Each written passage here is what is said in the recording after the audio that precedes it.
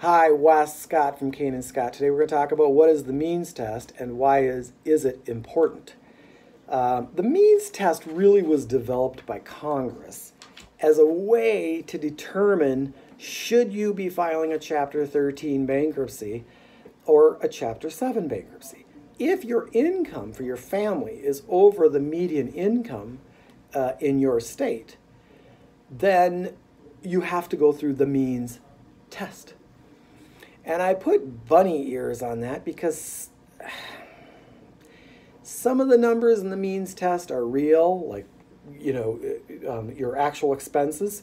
Some of the numbers in the means test are hypothetical numbers. And if the result is positive, then there's a presumption you should be in a Chapter 13 bankruptcy and not a Chapter 7 bankruptcy. The reality is an experienced bankruptcy attorney will know after doing your budget whether you should be in a Chapter 7 or a Chapter 13 bankruptcy.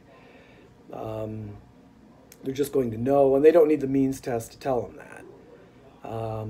So make sure that when you reach out to a bankruptcy attorney, you're talking to somebody who does nothing but bankruptcy work and that's been doing bankruptcy work for a lot of years, not just a few months, when the time is right. When you are ready to get your life back, reach out to Kane and Scott. You'll be so thankful you did.